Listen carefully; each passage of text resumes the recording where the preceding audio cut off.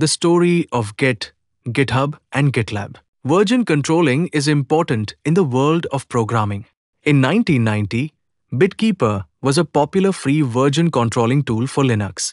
In 2005, the Linux community faced a sudden crisis. Their version control tool, Bitkeeper, was no longer free. Developers were stuck, and the entire workflow was at risk. At that moment, Linus Torvalds, the creator of Linux, stepped forward. Instead of waiting for a solution, he decided to build one himself. In just a few weeks, he wrote a brand new system called Git. Git was fast, secure, and designed for teamwork. He even joked that the name Git means a stupid content tracker. But behind the joke was a powerful innovation that would change software development. Soon after creating Git, Linus handed the project over to another brilliant developer, Junio Hamno. Junio became the long-term maintainer. He helped Git evolve into the most used version control system in the world. But Git had one big problem.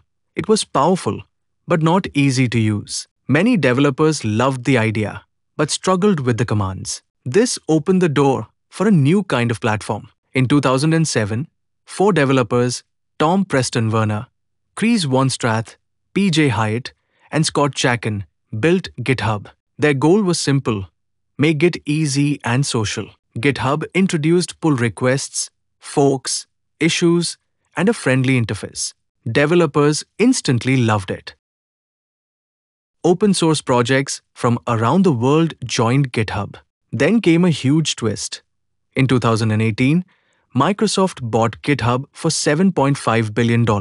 Many were surprised, but GitHub continued to grow even faster. Meanwhile, another story was unfolding. In 2011, a Ukrainian developer, Dmitry Zaporozhets, created GitLab as a small side project. Later, he teamed up with Sid Sijbrandij. Together they built GitLab into a full company. GitLab took a different path.